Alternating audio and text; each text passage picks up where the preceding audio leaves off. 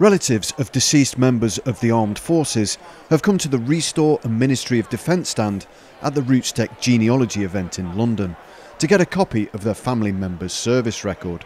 So I'd like to find out a bit about my granddad if I can. Yep. Many of these people have come to better understand what their relatives went through, as veterans rarely speak about their experiences of war.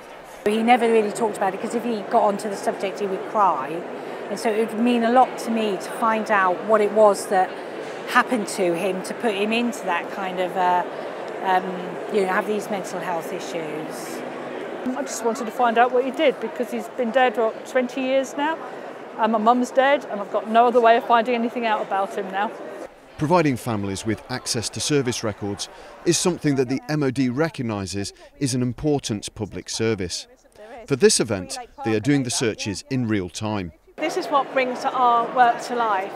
We have, together with Restore, who actually keep them for us, we have millions of service records, and behind every service record is a real person with a real story to tell, and to be able to do things for people in real time today, to bring all of the records that we've got, bring their relatives and friends back to life effectively, and fill in gaps in family history.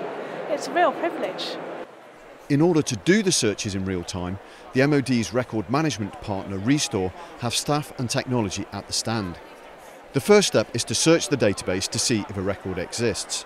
If it does, the member of the public must have a copy of their relative's death certificate and pay a £30 fee to order a copy. The completed order is sent to the highly secure Restore storage facility, where a member of staff will search the database for the record's location.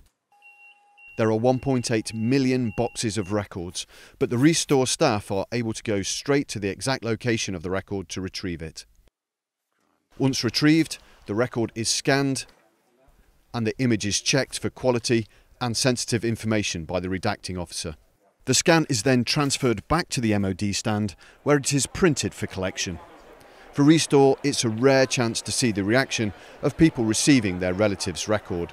Oh, it's absolutely great, and you can see it on the faces of the members of the public. You get so many different stories about what their relatives did in the various services, and to be able to offer that here at RootsTech has been brilliant. For the families, it's a very welcome service. My dad died 25 years ago this year, and I'd always meant to get his service record, but never actually went to the trouble. I knew it would take some months to get it back, and so when I saw that the MOD was offering the 3-hour service, I was really excited, and they exceeded my expectations, delivering my dad's service record in 1.5 hours as opposed to the 3 hours promised.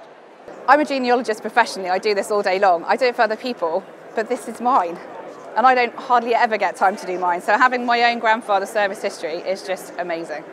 The RootsTech event has been just one example of how the Ministry of Defence and Restore have been working together to keep important records safe and secure, but easily accessible by using the latest technology.